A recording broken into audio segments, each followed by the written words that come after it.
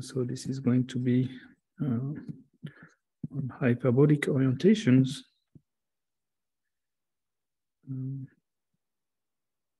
And Pontryagin classes.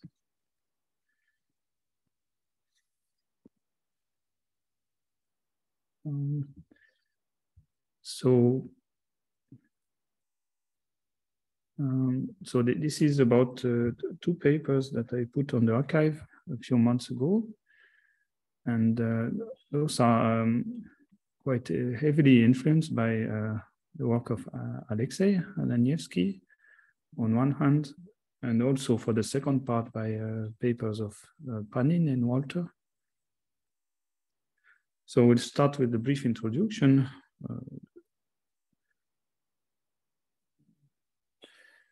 So I guess around 1980, Haution computed the Witt groups of the projective space.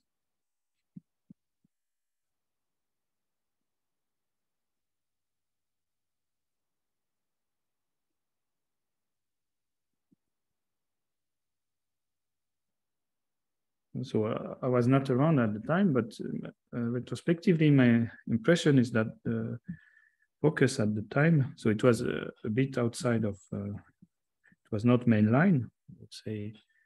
So people were really interested in Witt groups of fields. So I guess there is already a lot to say about this without introducing geometry in addition. So that's mostly algebraic, I would say. And on the geometric side, people were mostly interested in what's now called GR-oriented cohomology theories.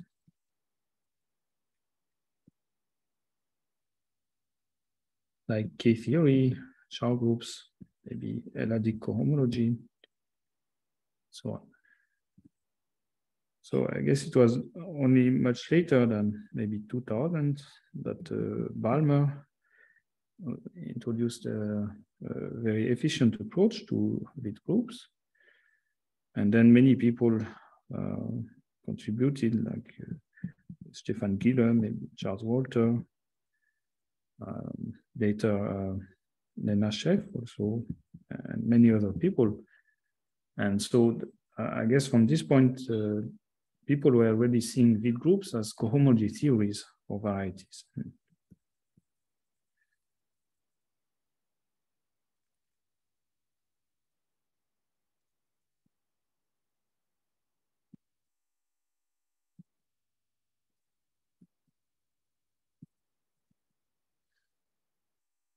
But the picture is that it's quite different from GR-oriented cohomology theory.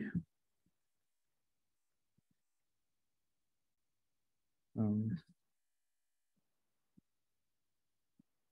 it's in a sense a quite exotic cohomology theory. I guess this was also already apparent from Haution's computation of the Witt groups of Pn. And so later, Alanievsky introduced a somewhat different point of view, I would say maybe more axiomatization. So he isolated 2 properties of Witt groups that would go well together and allow to prove many things. So instead of just looking at Witt groups, he looked at so-called eta-periodic SL-oriented cohomology theories.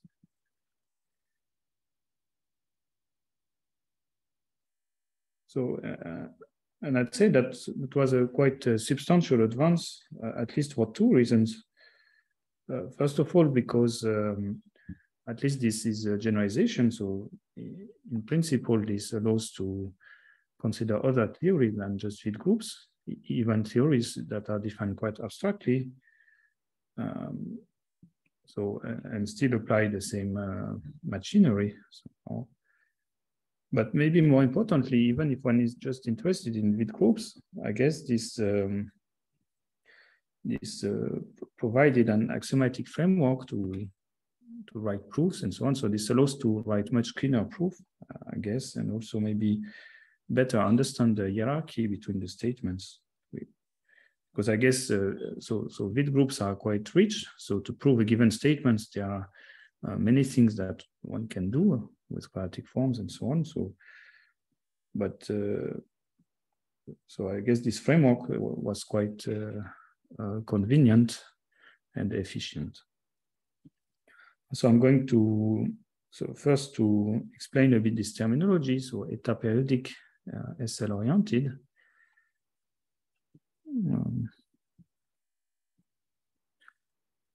So first about cohomology theory. So let me be a bit more precise now. So I guess we'll work over a base scheme S. So I would assume that this is a Noetherian of finite dimension.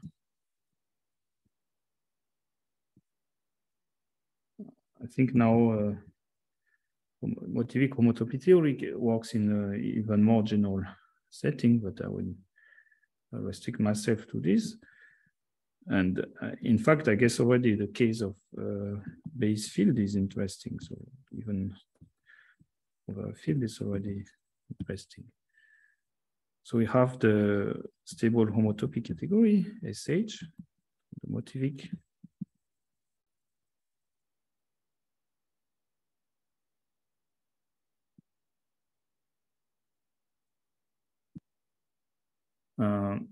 And so we have a functor from smooth schemes over S to SHS. So adding a base point and then suspending, right? So in this talk, I will mostly omit to mention this functor and just think of smooth schemes as objects in SHS. But now, so there are other types of objects, namely the ring spectra. So let's say commutative ring spectra.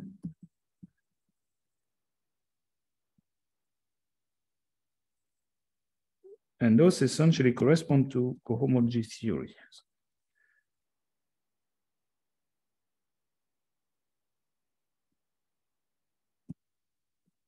So more precisely, those correspond to representable cohomology theories. So I guess it's possible to do what I'm going to do in a slightly more general way, just by defining abstractly what axioms we want for cohomology theory. But yeah, I guess I would just restrict myself to those representable theories. So to spectrum A, the corresponding theory is defined as follows. So it's B graded. X is a scheme. So you first suspend your scheme and then look at the morphism between X and suspension PQ of A. And so this defines, let's say, groups for each X. And of course, this is functorial. So if you have a map like this, instead of no schemes, this gives pullback AX to AY. So I just omit the grading when I don't need it.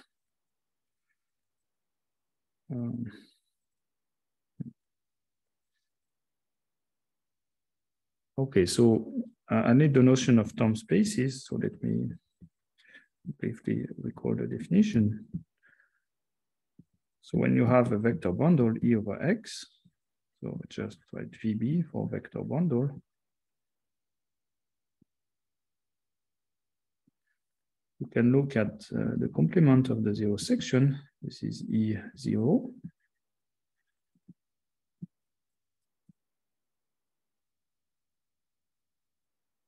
And then the term space is defined, if you want, as a motivic space as the quotient E by E0. But you can also view this in SHS. And this allows to define the cohomology with coefficients in E, just by replacing X by the term space of E. But somehow, if R is the rank of E, so let's assume that R has constant rank, then it's convenient to shift the grading.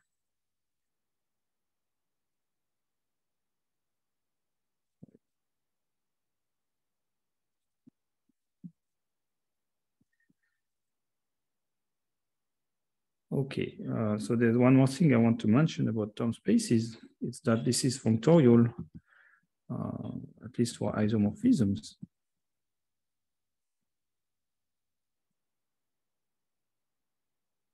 So vector bundles over X. Then you have a map TH alpha from THE to THF, let's say in SHS.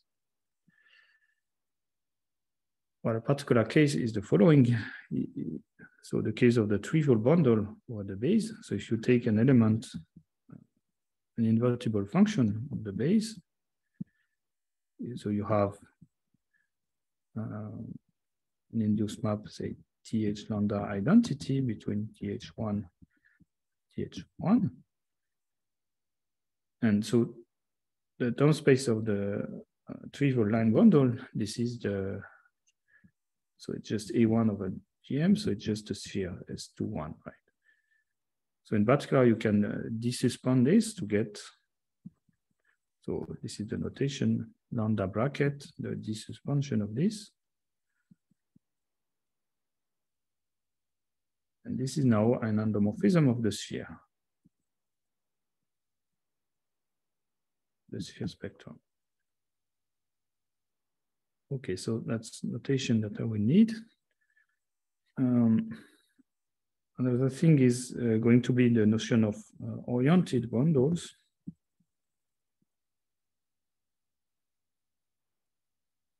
So I guess giving an algebraic group, say linear algebraic group, you can, you can define the notion of G orientation, I guess. And but in algebraic geometry, people mostly consider 4 types of orientations. So let me just make them concrete. So the first one is GL orientation. And this is just a vector bundle.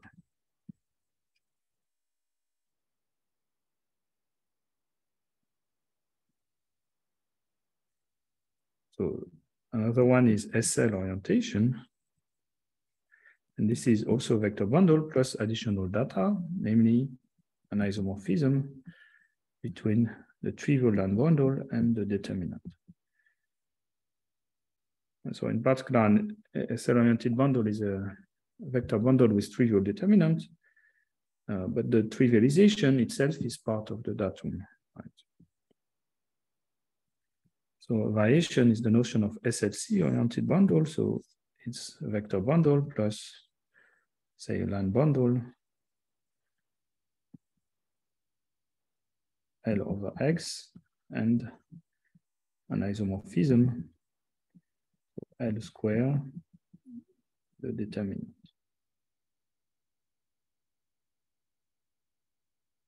And finally, the last classical notion of orientation is symplectic. So it's a vector bundle plus symplectic form, non-degenerate symplectic form.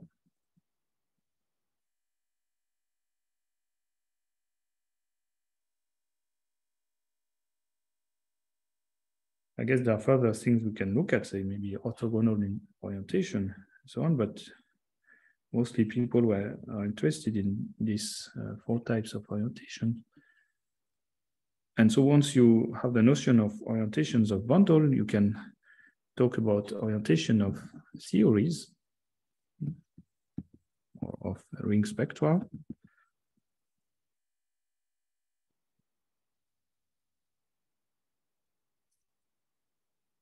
And I guess the basic idea is to view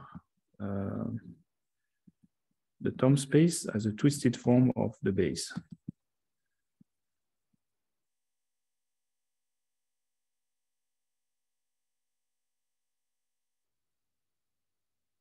So precisely, let's take a ring spectrum or cohomology theory.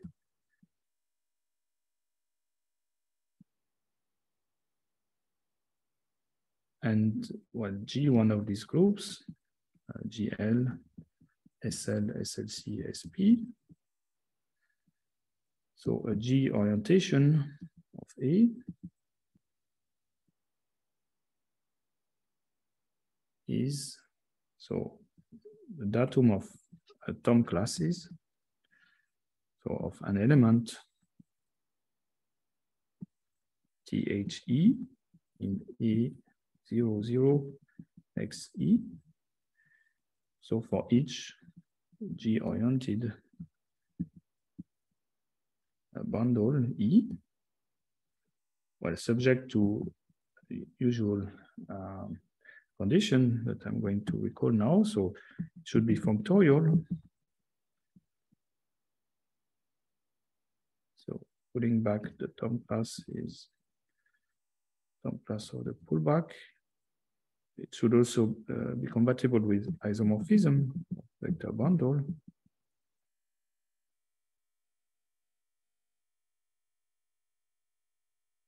So let's say alpha upper star THE, F should be THE. It should be multiplicative. So THE plus F should be the top product. And there's also a normalization condition. So I guess TH1 should be 1. So let's write sigma 1 to 1 in A0, 0x1. But this is canonically isomorphic to A00x. And the sigma 2, 1 is the notation for this isomorphism. So that's the element corresponding to 1 under the canonical isomorphism to A0, 0x. And this is only when G is unequal to SP and otherwise. So the point is that the line bundle admits no symplectic orientation in general. So in this case, we should look at the trivial bundle of rank 2. A similar condition.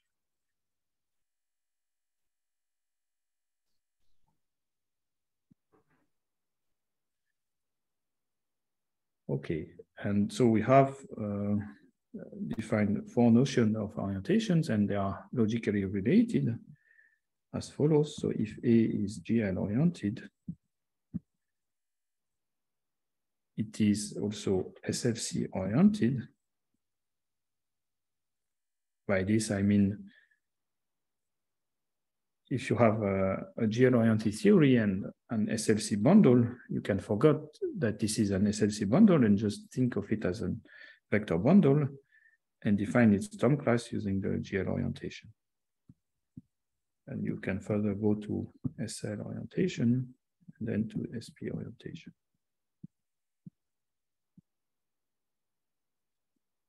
And I think there are quite a few interesting questions in this diagram.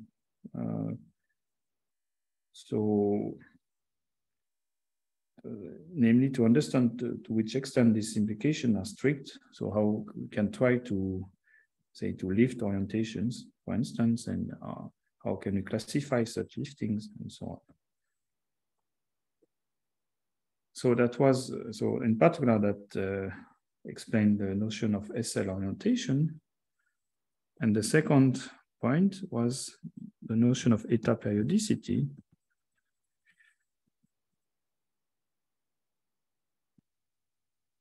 So here we look at the Hopf map, motivic Hopf map.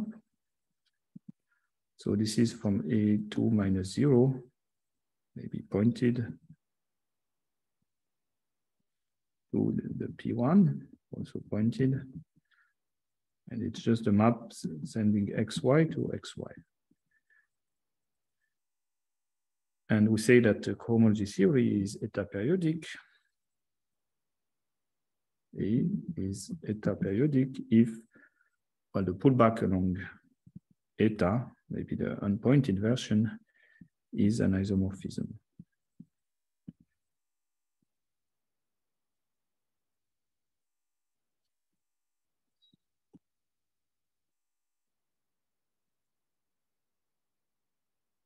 So as a remark, you can view So if we look at the pointed version, so this is really a map between spheres, S32, S21. So in fact, you can view eta as an element of A, I guess, -1 of the base. And well, the condition is that this element should be invertible for the multiplication in AS. And in particular, eta-periodic theory are not just B-graded, in fact, they are simply graded. So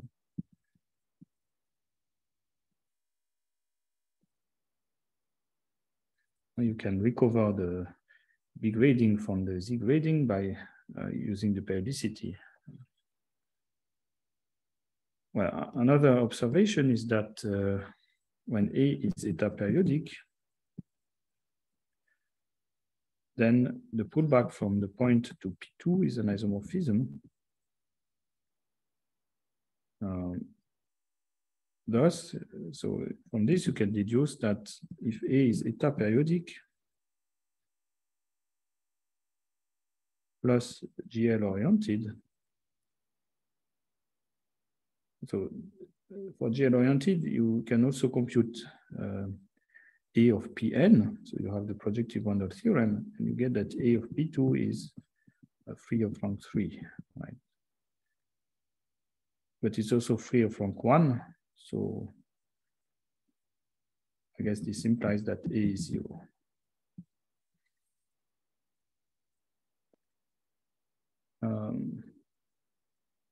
So I think it's a quite important observation, and so this says essentially that eta-periodic theory are sort of orthogonal to the classical case of GL-oriented theory. So it's a sort of quite a pleasant situation that is maybe not so common. So we have the classical setting of GL-oriented theory, and well, if we want to do something a bit different, we can just look at the eta-periodic situation. We are sort of guaranteed to have to do something really different. And I guess it's not often like this. So usually you would expect to, if you want to do something different, you would have to consider sort of a strict generalization of the classical case. And here we can go in really in an orthogonal direction. And it turns out that the eta-periodicity assumption does simplify things quite a bit. So I guess in this talk, I will take a slightly different point of view. So if you take an element of SHS, not necessarily a ring spectrum, we'll say that this is eta-periodic if, well, eta, say, wedge B, wedge identity. So this goes from B to S -1 -1. Wedge B is an isomorphism. So in SHS.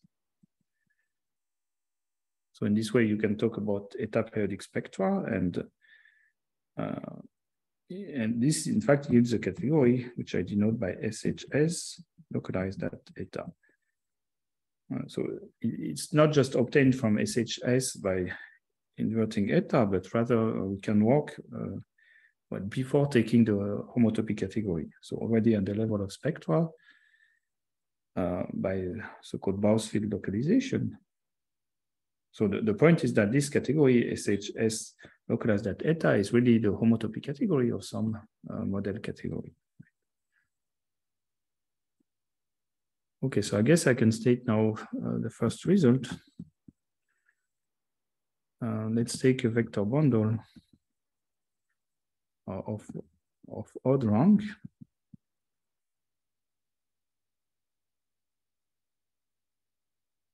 Then, first of all, so the projection from the zero section admits a section in SHS eta. So of course, when E admits a nowhere vanishing section, then this map has a section already at the scheme level. But the point is that when E has odd rank, it behaves as if it had a nowhere vanishing section from the point of view of SHS eta minus 1. And the second sort of the complement to this is that if you look at the following diagram, so there are two projections to E0 and then there's one to X. You look at this in SHS, eta minus 1, and this is a co-equalizer diagram.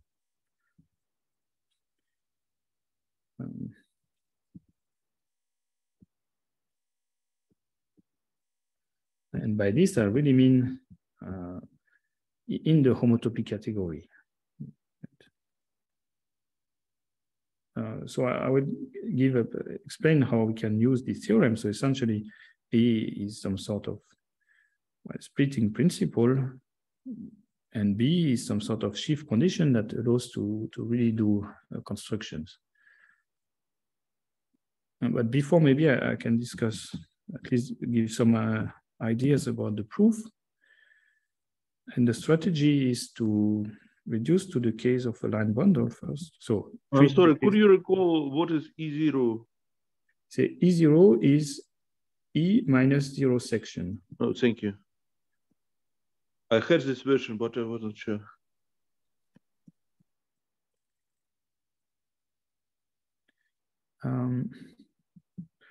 So when E is a line bundle, so what's the point of looking at this case? So in this case, let's say that pi is the projection. Then in general, pulling back along pi, maybe here this is L, pulling back along pi has the effect of, well, adding a nowhere vanishing section, a tautological section, but when your bundle is a line bundle, this really means that it is trivial. And so there's still some work to do in this case. But yeah, I guess it's quite close to things that Alexei did. And so in this way, we can get the case of line bundles. And to generalize to, so for the general case, we can proceed as follow. So you can essentially reduce to 1 using the following observation. So maybe a lemma.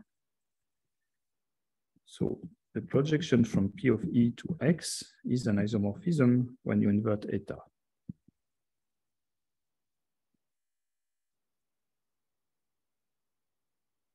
So recall that here we assume that rank E is odd.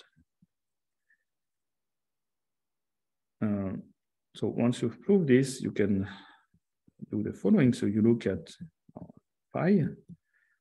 So you look at projection from P of E, you know that this is an isomorphism. So over P of E, you have a line bundle, so the tautological bundle O of -1. And it turns out that the complement of the 0 section is canonically isomorphic to the complement of the 0 section in E. So by 1, so the case of line bundle, you have a section here and you deduce a section of the whole of pi, right? And as a note from this diagram, by just looking at the homotopy cofibers, you see that the term space of E is isomorphic to the term space of O of 1, O of -1. Okay, so now I'm going to give a few sample applications of this theorem.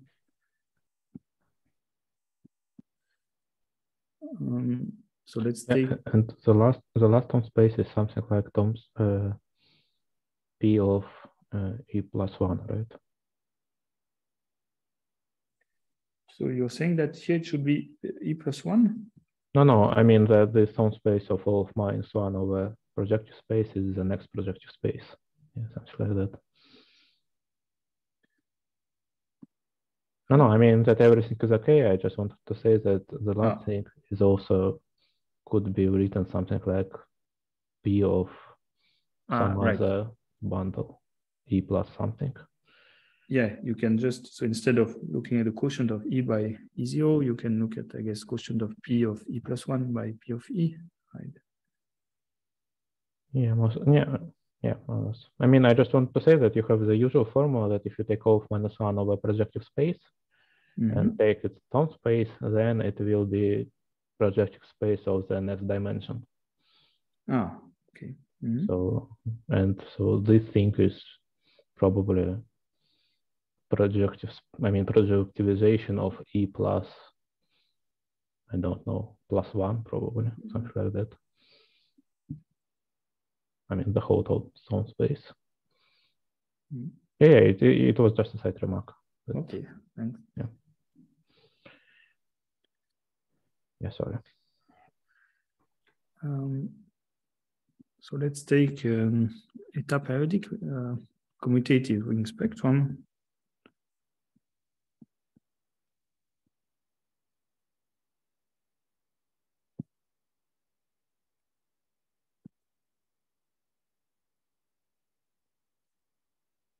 Then every SL orientation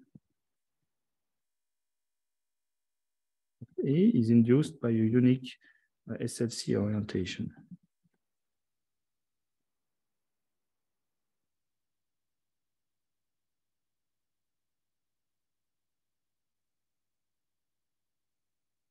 So as a remark, this is quite close to the result of Alexei.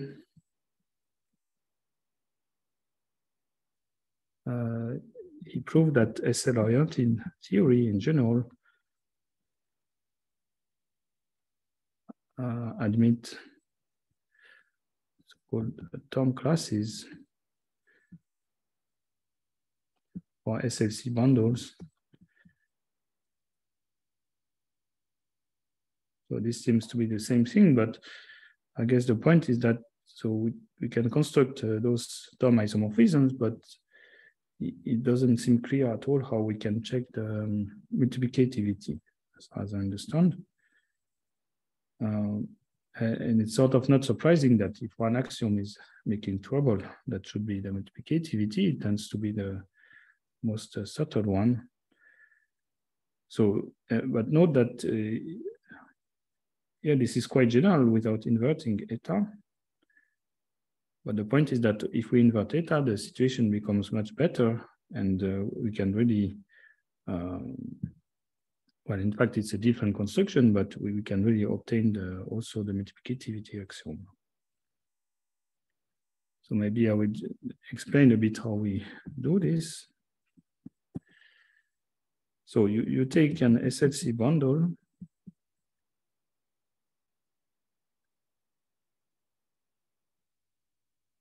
So this means that you have a line bundle L, and that is L square is isomorphic to the determinant of E, right? So in general, this is not an SL bundle, but if it happens that L is trivial, so assume that you have a trivialization of L, trivial.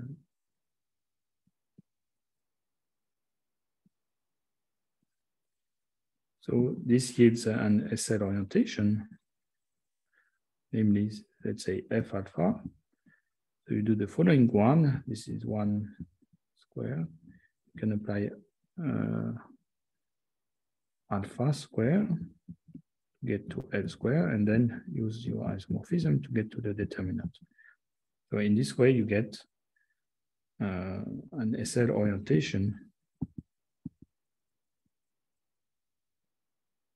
of E. So of course, in general, you don't have such a realization, but you can get one by just pulling back to F0. So you look at P by the projection from L0, then pi upper star L admits a tautological trivialization, and you can use this to get an SL orientation of the pullback of E. And if you recall from the previous statement, so A implies that in particular the pullback admits a retraction, so in particular is injective.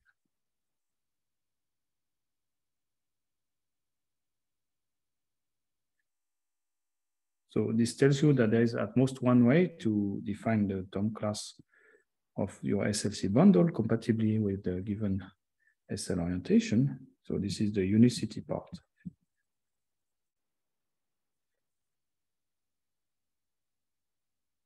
Okay, so the existence is somewhat more interesting.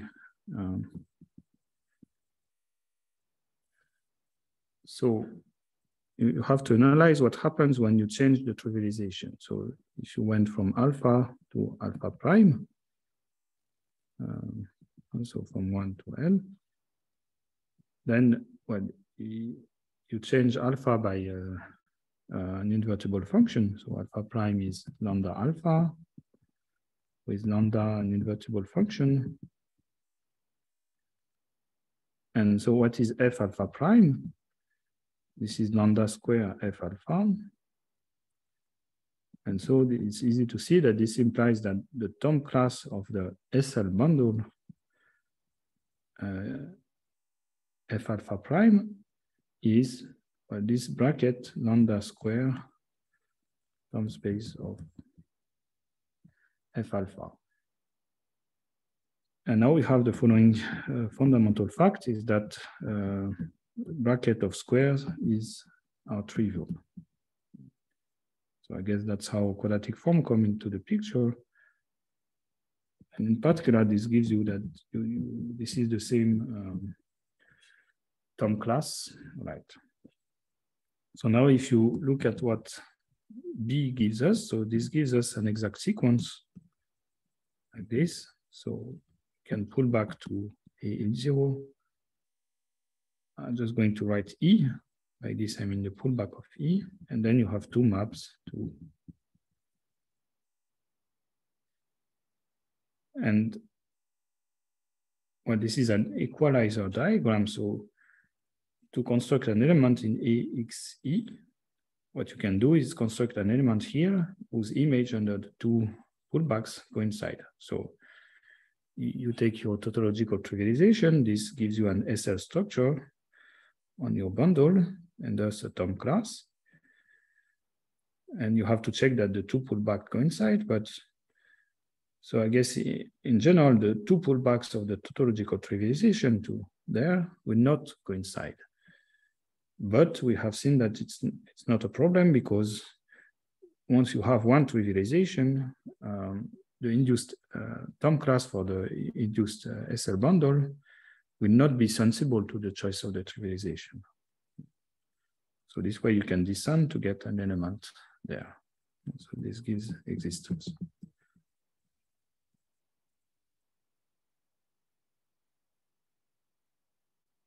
Okay.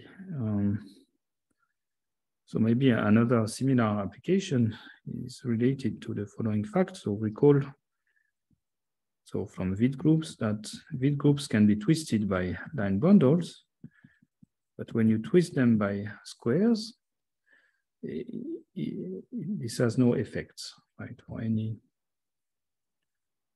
line bundle L over X. I guess we can think of this as a manifestation of the SLC orientation, right? But in fact, it follows already from the eta-periodicity. So, and this is the following statement. If you take a vector bundle,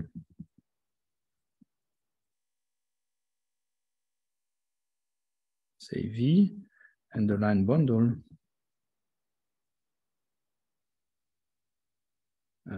then the Thom space of V is isomorphic to the Thom space of V tensor L square. You have a similar, say, additive version of this. So X is isomorphic to the Thom space of L plus L. So this holds, of course, in SHS eta minus 1. So the proof is similar. So essentially, you want to construct isomorphisms. And well, you can do this by first putting back to L0, and then verify your shift condition. But I just want to mention something that appears here. So this uses the following lemma, which I guess seems quite innocent. So if you take a vector bundle, say over S for simplicity, of rank R, and an element in a function on S, invertible function,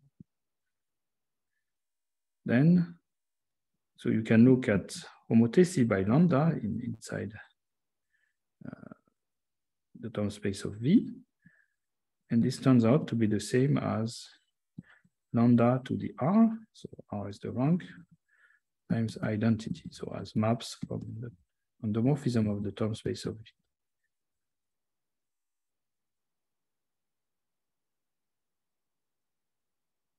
Well, so I guess the statement looks quite very unsurprising, I would say. But well, I was surprised to see that, in fact, I cannot prove this unless I invert eta. So maybe I'm looking at this from the wrong angle. I don't know, but yeah, the way I see it, there seems to be at least some subtlety. Yeah. Okay, so but also another way of exploiting the theorem that I'm going to explain now. So this is, I guess, just about the first part. So this implies that, so E0, so this projects to X, and well, the homotopy cofiber of this up to shift is, I guess here you get the term space of E.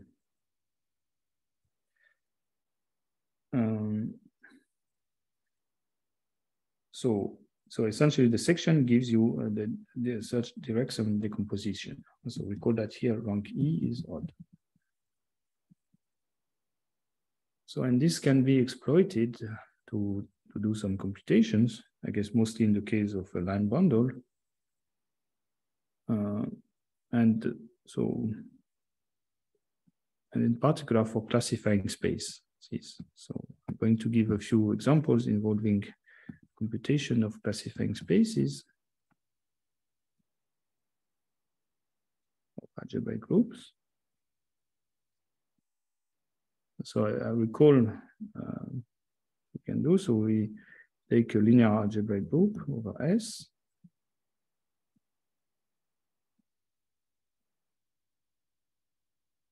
So, and then there's a construction of BG by well, Totaro, let's say in Morel and Voivodsky.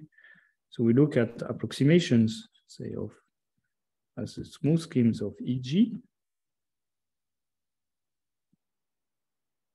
say as motivic space. So here M is an integer. So those are smooth schemes with a free G action, and we can look at the quotient. This is again a smooth scheme that is BMG. And then we can define BG as the colimit of those, colimit computed as motivic spaces.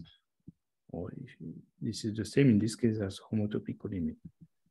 Sorry to have interrupted you. Could you briefly recall EMG? Because I'm confused with two versions of BG. Okay, so probably I have to look up. So the idea is to take, I guess, vector bundle or even a affine space over S, and EMG is going to be an open in this affine space such that the complement has sufficiently small codimension. So you have to, I don't remember the terminology of Morel-Voivodsky. Okay, you follow Morel-Voivodsky's paper, right? In your notation. Yeah, that's correct, yes. Okay, brilliant, because I have confused with another setting. Okay, perfect. So I don't remember what was the terminology, yeah, admissible gadget or something like this, I think they called it. So I'm interested in the following situation. Assume given an exact sequence of algebraic groups.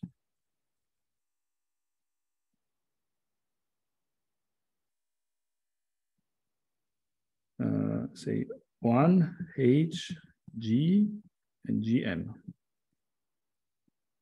In other words, we take a group G and a character chi, which is surjective, and let H be the kernel, right?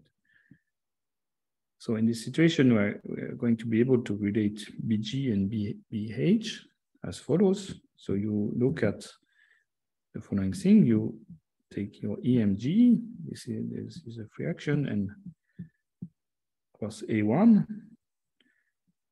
So you take the quotient of this by the G action. So G acts on EMG, but it also acts on A1 using the character chi, right? And so this projects to EMG, so EMG cross A1, and when you take, and this is G equivariant, so this projects to BMG. And this was a line bundle, a trivial line bundle, and by this time, this is again a line bundle. And it turns out that the complement of the zero section is, well, one possible choice for BMH. So this gives us the composition of BMG, of BMH as BMG plus, well, the Thom space of Ln.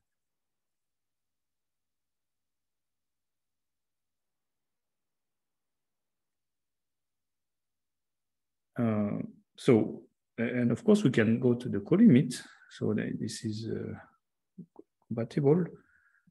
So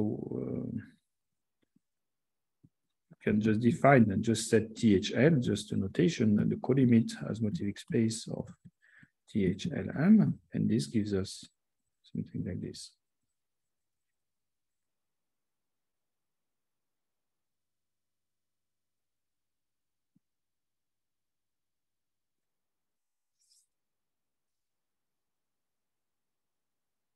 So I'm going to give a few explicit application of this formula.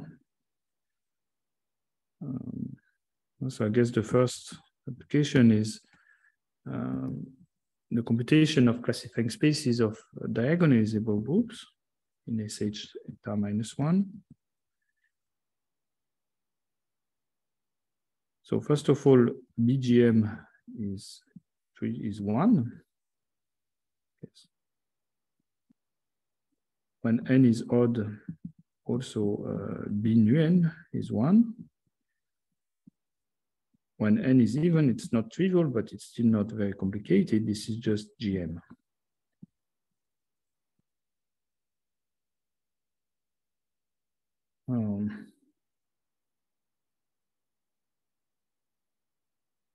So I guess for A, one has to, so BGM, this is P infinity.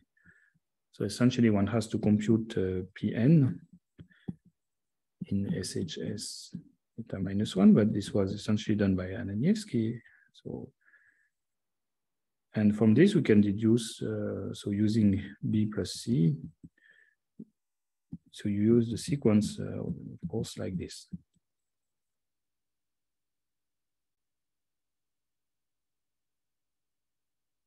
So in particular in 3, so the isomorphism is given by a certain map from GM to B nu n.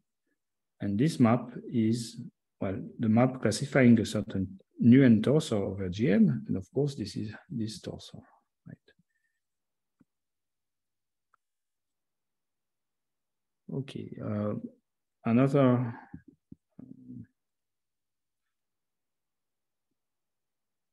proposition is to compare BSL and N and BSL and C. So we have seen that, so this is in SHS eta -1. We have seen that SL orientation and SLC orientation are essentially the same thing when you invert eta. But in fact, also the classifying space of these groups are the same. So once you invert eta, it becomes quite difficult to distinguish between SL and SLC, let's say. So for the proof, you recall the definition of SLNC. So this is inside GLN plus GM, and this is the set of pairs MT, where the determinant of M is the square of T. And so you look at the following sequence: 1, SLN, SLNC, GM. And this map is just MT goes to T. The kernel is the group of determinant 1 matrices, SLN. So here you have to compute a certain term space and see that it vanishes once you invert eta. Well, one last statement in this vein that would be useful. So in SHS eta minus 1, you have, so first of all, BGL 2R is isomorphic to BGL 2R plus 1. Also BSL 2R, so you have a map to BGL 2R. So this is not an isomorphism, but this has a section. And C, in the odd case, this is an isomorphism.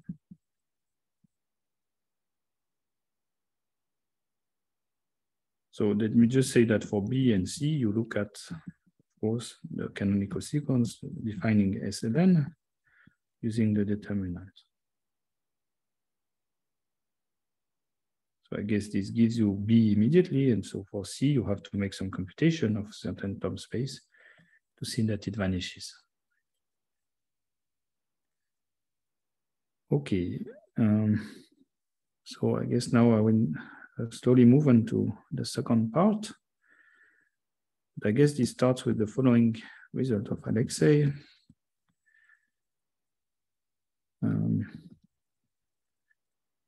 So I guess this was stated for a spectrum of a field, characteristic different from 2.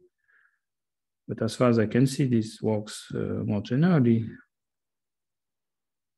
Well, at least as long as 2 is invertible.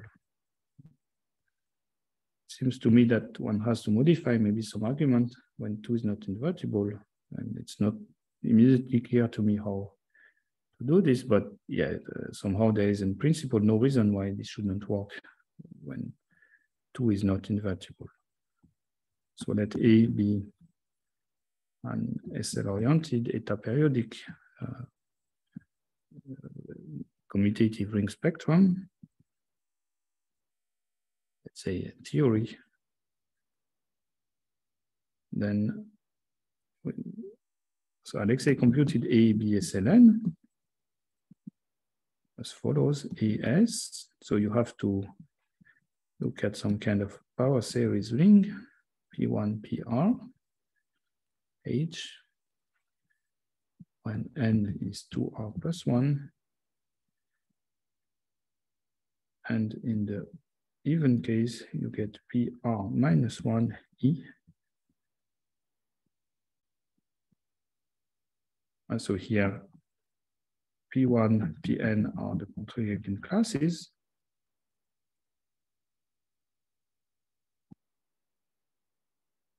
And E is the Euler class. So in the even case, it looks like you have no PR, but in fact, PR is E square. That's why it does not appear there. So this notation means that you look at power series ring, but of course, A of anything is going to be a bigraded ring, and power series are not graded. So you should look at something slightly different, the so-called homogeneous power series, which is a graded subring of power series. And so from this, Levin computed essentially A of BGLN.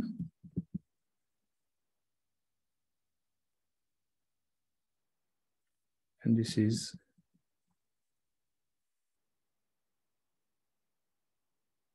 So now in both cases.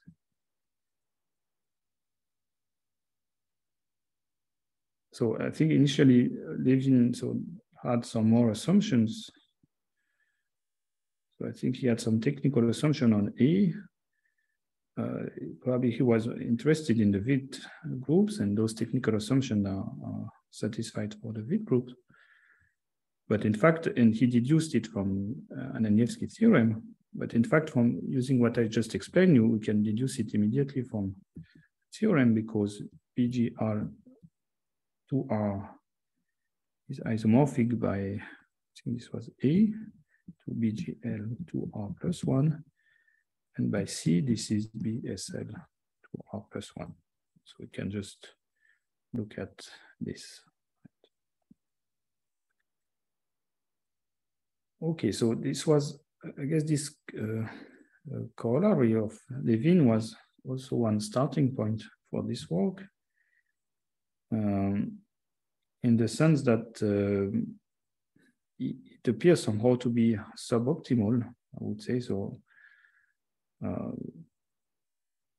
first of all, for instance, in the theorem, we have to distinguish cases, but in the end, in the corollary, there's just one case independently of the parity. So maybe it seems a bit strange to deduce this from the theorem. And I guess there are more serious reasons. But for this, I need to explain a bit about Pontryagin classes. So how do we construct those P1, PR? So you take a vector bundle without any structure and look at E plus the dual. Now this can be endowed with the canonical hyperbolic symplectic form. So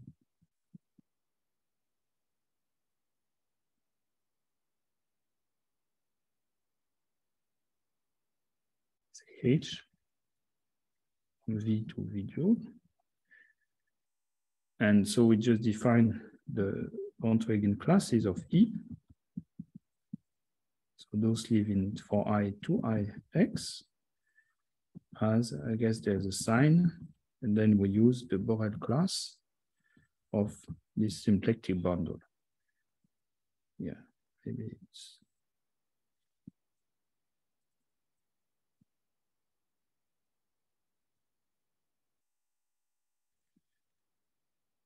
And so those BIs are the so-called Borel class, so defined by Panin and Walter.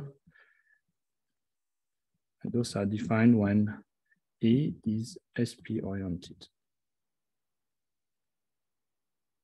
So Pontryagin classes are defined for SP-oriented theory, but if we come back to the corollary here, we actually assume that A is SL-oriented, which is stronger. And so this does not seem to be quite the right setting, so this should be true for SP-oriented theory, I guess. But since we use the theorem, and for the theorem we really need SL orientation, it's not clear how to make the proof work for SP-oriented theories. So I guess we could try to relate BGL and BSP, but it seems much harder than to relate BGL and BSL. So that's one first observation. And a second one is that somehow this is just about characteristic classes of vector bundles without orientation. So this corollary here. And it seems a bit strange to require a symplectic orientation. So this seems to have nothing to do with any symplectic structure. And besides, even to define, so okay, we need the Borel classes, but well, what we do, we construct a vector bundle V and just use the hyperbolic symplectic form, which does not really carry much symplectic information, I would say. So that's basically the idea of so-called, what I call hyperbolic orientations. Sorry, a small remark. Your by grading is twice off, I think. So here this should be 8. 8, yeah. Yes, that's correct. if I take 2i.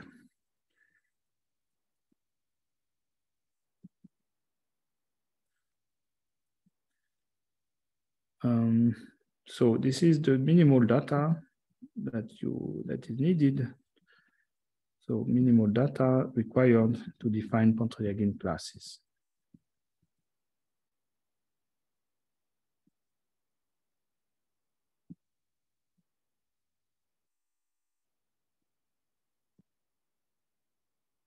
And so even if, as I said, so on V, we just need sort of the hyperbolic form, which does not carry much symplectic orientation. Still, in order to define Borel classes, we need to work like with universal symplectic bundles, which do carry non-trivial symplectic structure. So it's not completely immediate how to make this work. But in fact, it does work, but one has to start from scratch again. So the picture is the following. You had GL orientations.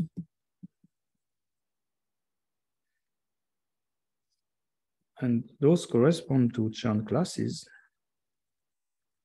So this was extensively studied by Panin. So he also describes several more equivalent structures. And there's a very similar picture for SP orientations corresponding to Borel classes. And this was the work of Panin-Walter. And here the idea is that we want to look at Pontryagin classes. So what corresponds to Pontryagin classes? So this is this notion of hyperbolic orientation. And I'd say that the correspondence is just as strong as the correspondence for the other one. So we have, again, several equivalent structures, as we will see. But there is a big caveat somehow. So I guess it's one of the main limitations of this works. So this works only when eta is inverted.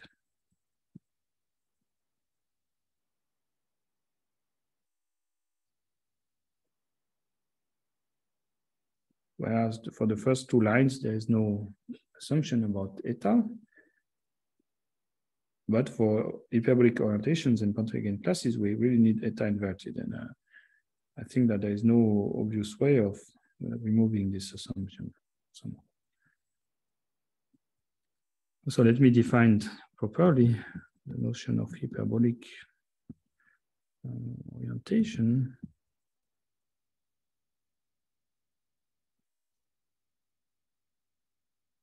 So you take the commutative ring spectrum.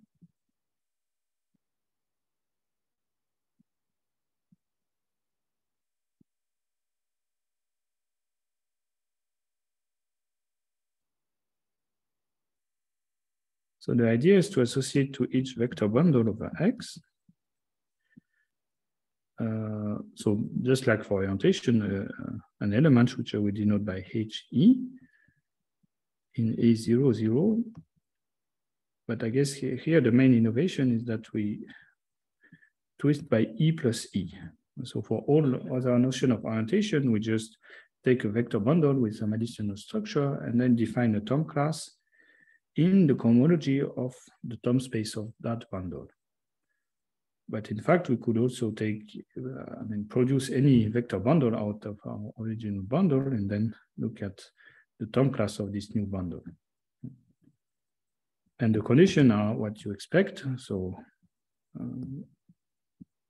this should be functorial.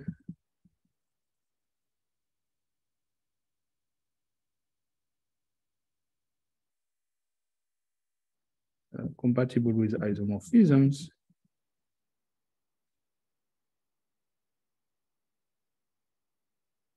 Also multiplicative in the following sense, HE plus F should be HE. So here we'll have to be a bit careful because the left-hand side is in E plus F plus E plus F. while the right-hand side is in E plus F plus E plus F. So, but we identify those using the twist, the exchange map for the middle factors. And there's a normalization axiom. H1 is, I guess, sigma 4 to 1.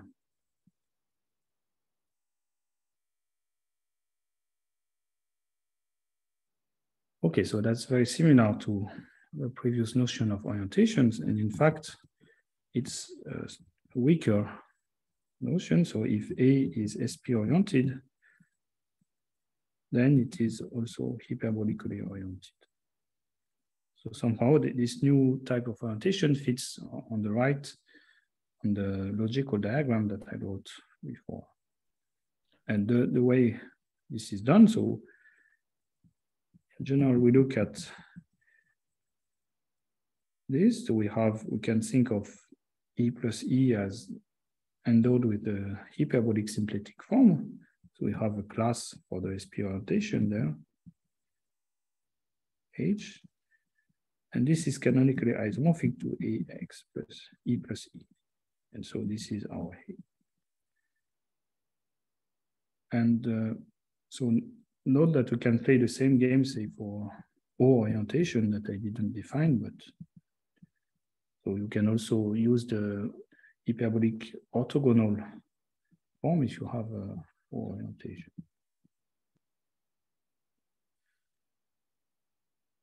So from this point of view, it seems maybe strange to use E plus E instead of E plus E dual in the definition. But I guess it's in fact internally much more consistent. So if you forget about the example, it's, I guess, much more natural to do this in the sense that when the need for the hyperbolic orientation will appear, what appears is really this. So I mean, we know I have to use this isomorphism. So what can you do with this? Well, the sort of the first obvious thing that you can do, you start with this, your element HE. You can go to E, so R is the rank of E, to R, XE, using the zero section of one of the bundles. So maybe the second one. And so HE will pull back to something which is called, so this is the Euler class.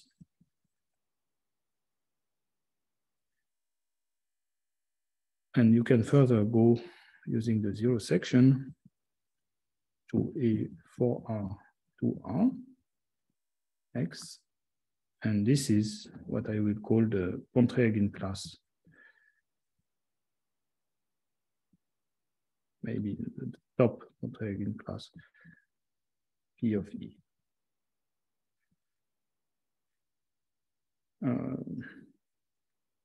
So I guess you can observe that this is compatible with various previous definitions of Euler classes and prove various basic properties of those classes. I will just mention one. Namely, you expect the square of the top class of the Euler class to be the top Pontryagin class. And this is true in the following sense. If you take the square of this, this is E cup H.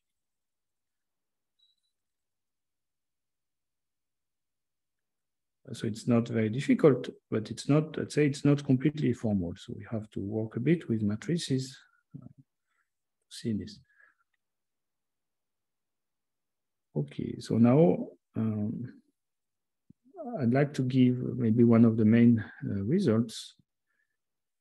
And I guess the best way to state it is to introduce a variant of the notion of hyperbolic orientation.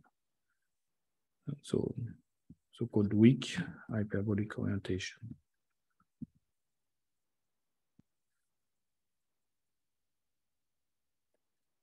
So it's essentially the same thing, except you restrict yourself to rank 2 bundles. So rank 2 vector bundle, you associate the class.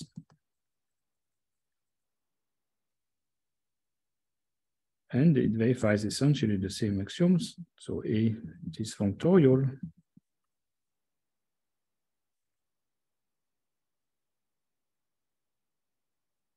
B, if you have an isomorphism, so it is compatible with isomorphisms. And C, so the point is that now you cannot formulate the multiplicativity axioms, because if you take the direct sum of two rank 2 bundles, it's not anymore rank 2, right? So we just keep this axiom, and for the normalization, you have to modify it also slightly.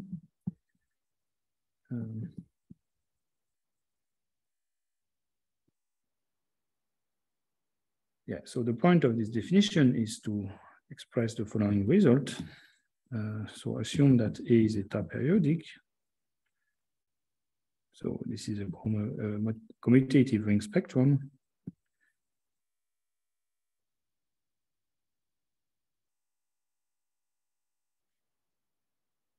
Then, well, the hyperbolic orientations of A are in 1-1 correspondences with the weak hyperbolic orientations.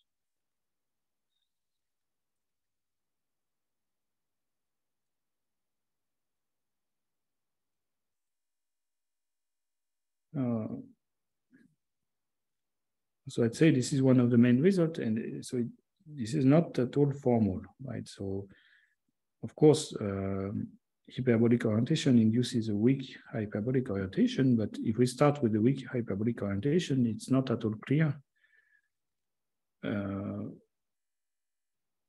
So first of all, how to extend this to higher rank, but this is going to be the projective bundle theorem that I will mention in a minute. But more seriously, to get the multiplicativity axiom is sort of requires some work.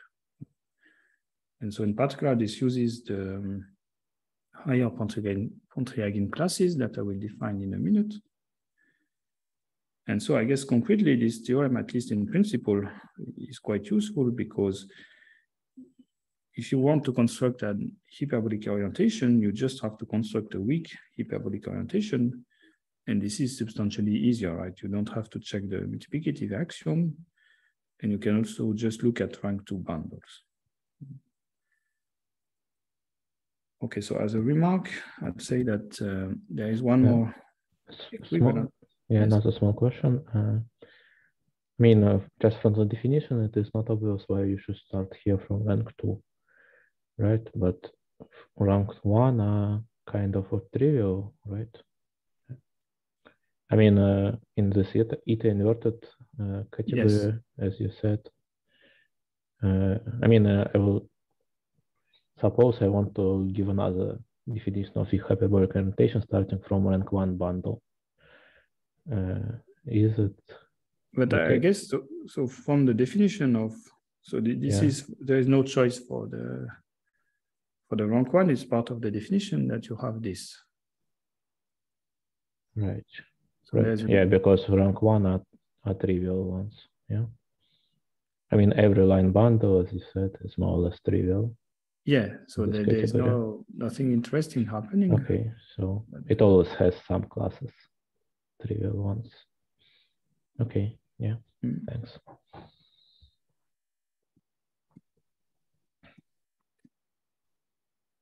Yeah. So I was saying that there is one more equivalent structure that I'm not going to define in detail, but this is the notion of Pontryagin structure, where instead of specifying, so instead of this Tom class, we can specify the Pontryagin classes if we prefer.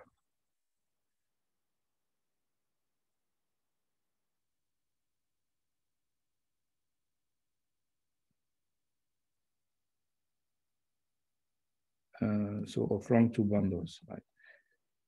And this should satisfy a similar condition, similar to A and B. I guess for C, we have to formulate it slightly differently. And then it's not very hard to see that those, so weak hyperbolic orientation and Pontryagin structure are the same thing. But I guess the result is really that this is the same thing as hyperbolic orientation. Okay, so now I'm going to explain how we get higher Pontryagin classes.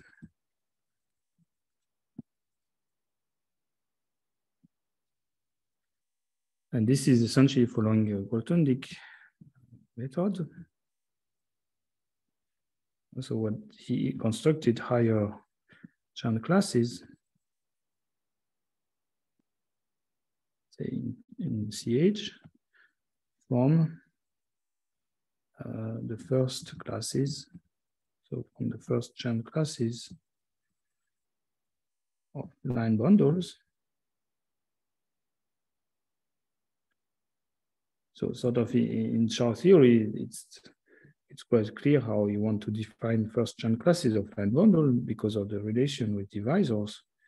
And then he has this formal way of extending this automatically to higher channel classes. And the key thing was the projective bundle theorem, which I will recall. So if A is GL oriented, and say you take a vector bundle of rank R, then you can compute A of P of E. This is a free AS module on 1x. X R minus 1, where X is the first chain class of, I guess here we need O of 1. And then to define the higher chain classes, he sets C0, 1, and define C1, CR by the usual formula. So essentially you look at X to the R. So it's not anymore in this basis. So it can be expressed as a linear combination of elements in the basis, and the coefficients are up to sign the channel classes of E.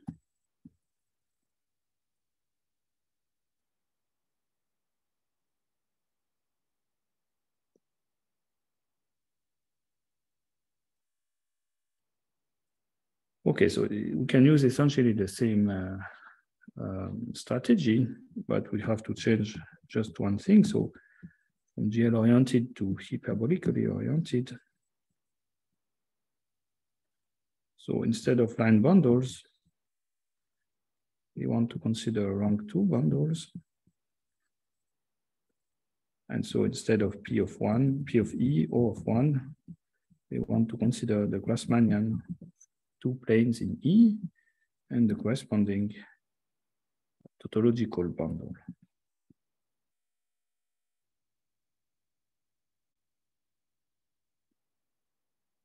Then things are essentially the same. So we have, so let's say that from now on, A is the eta-periodic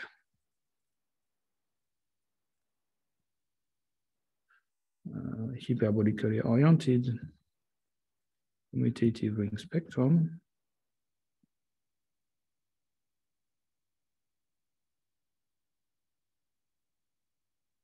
And so we have the analog of the projective bundle theorem. So you take a vector bundle of rank, say 2D or 2D plus 1.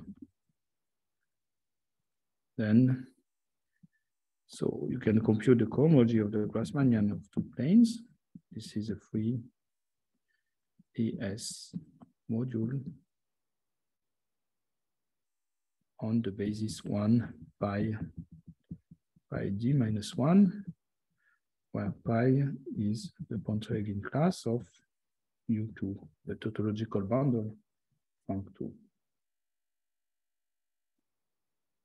And just as for the projective bundle theorem, the idea is to first look at the case when E is trivial. So we look at the Grassmannian of 2 planes in, say, R space, and then we can use induction on R to compute this.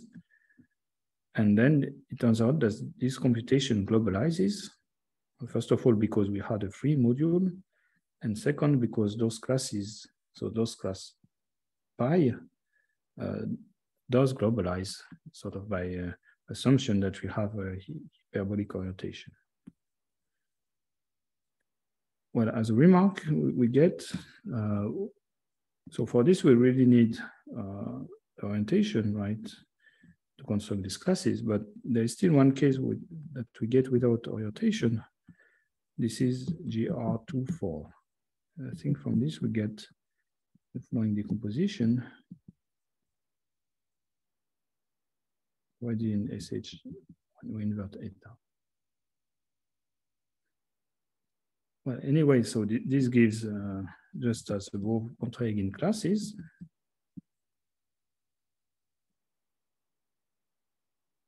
EI, E. So here, I guess,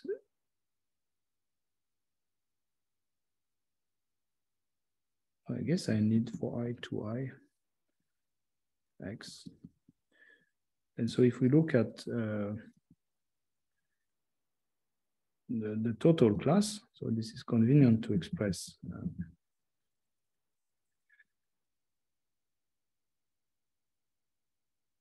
the basic properties of those Pontryagin classes. So those can be summarized as follows. So if the rank of E is 2D, so we have PD of E, which is pi of E.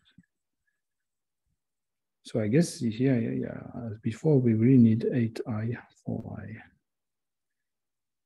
So here, this is going to live in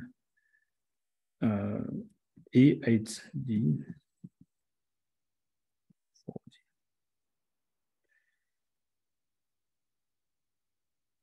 4D. So if L is a subbundle, a line subbundle,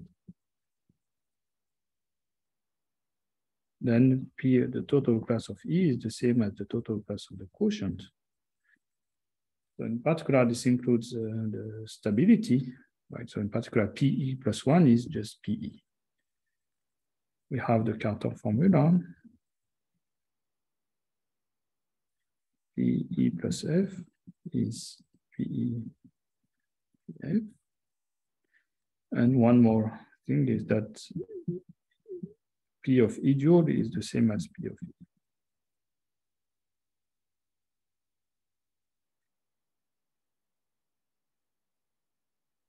Okay, so those are the basic properties of Pontryagin classes. And well, so this projective bundle theorem also gives us a splitting principle. I'm going to express now.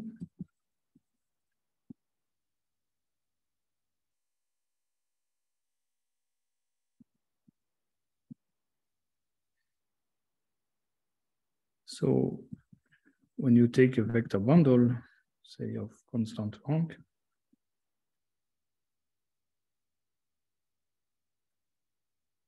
then there exists so a map smooth and E1, ER was vector bundles over Y such that, so first of all, the pullback is injective, in fact, admits a retraction.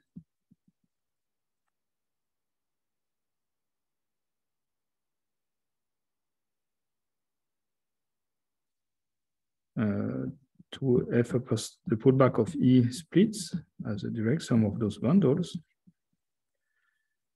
And those bundles, well, are either trivial or SL2 bundles. So rank EI is 1 or 2, and the determinant is trivial.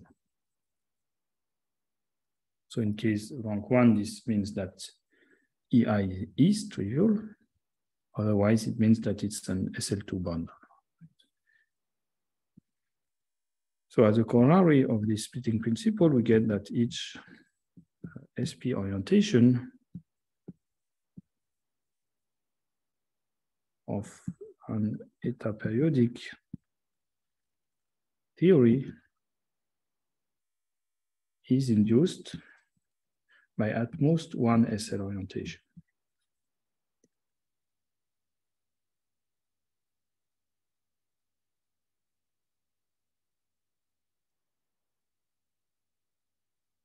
So it's not completely clear whether we can really reconstruct the orientation, but at least we can show that there is at most one from this. And you see, so this corollary, so the statement doesn't involve hyperbolic orientations, but the proof does somehow. Another corollary is that we finally can, maybe not corollary, theorem, that we can compute A of BGLN in this setting and get the expected answer.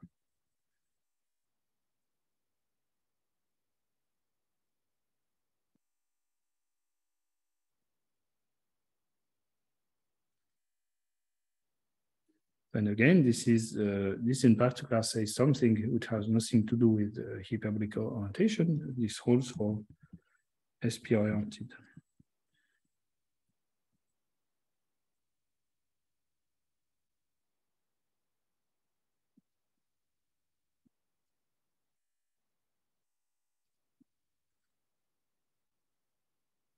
Okay, so there's one last thing that I wanted to mention.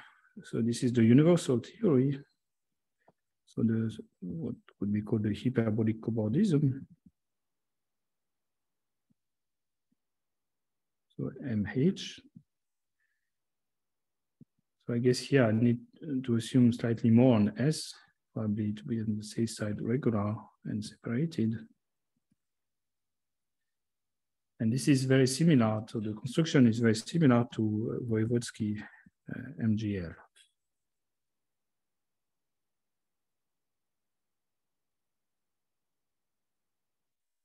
But yeah, instead of the term space, so we look at the following thing, THNS. So instead of looking at the term space of the universal bundle, we look at the term space of two copies. So this is the universal bundle. So the rank N subbundle of the trivial bundle of rank S. And then we can look at MHN as the colimit over S. So the colimit as motivic space. And so we want to use this to construct a spectrum. So this is going to be in level N. We can do the following. So we T2 smash MHN to MHN plus 1. This is induced by sort of the obvious map that sends, so already at the level of Grassmannians, that sends a subbundle of E of 1S to where you just add a copy of 1.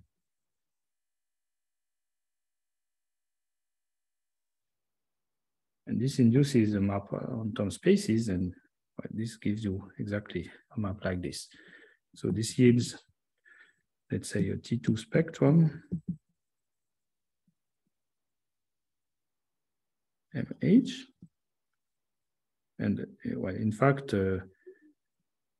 it turns out that T2 spectrum are the same thing as T spectra. So this gives you an element in SHS. And slightly more technical result is that this is a ring spectrum. So in fact, this is a hyperbolically oriented ring spectrum.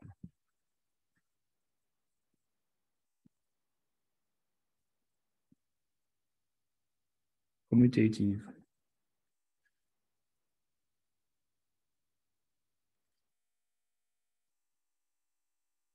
So the part about the hyperbolic orientation is sort of tautological from the construction. It's really constructed to have such an orientation. So the construction of the ring spectrum structure is slightly more subtle, but sort of this problem has been solved by other people. So I guess you can look at symmetric spectra and give a structure of symmetric spectrum, and from this be able to define a structure of commutative ring spectrum. So this is quite similar to, I guess, what Pan Walter did.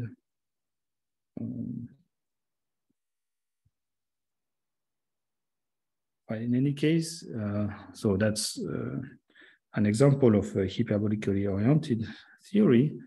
And the result is that this is the universal one. So let E be eta-periodic. So until now, we didn't need eta-periodicity, but for the universality, we do. Commutative ring spectrum.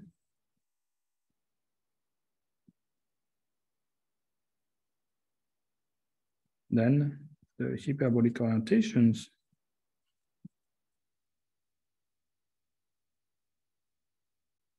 of A are in 1-1 correspondence with morphisms of ring spectra.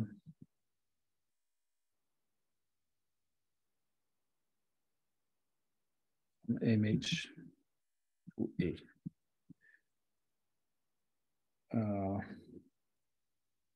So I guess it's quite clear that if you have a morphism of ring spectra, you get hyperbolic orientation, but well, on the other direction, it's a bit more subtle. One point I'd like to mention is that here the assumption that A be commutative seems to be quite important. So from the beginning, I assumed that my ring spectra were commutative, but that was not really a serious assumption, in the sense that you can remove it easily, but here I don't know how to remove it. So for the universality statement. Okay, so I guess I will stop here. Thank you.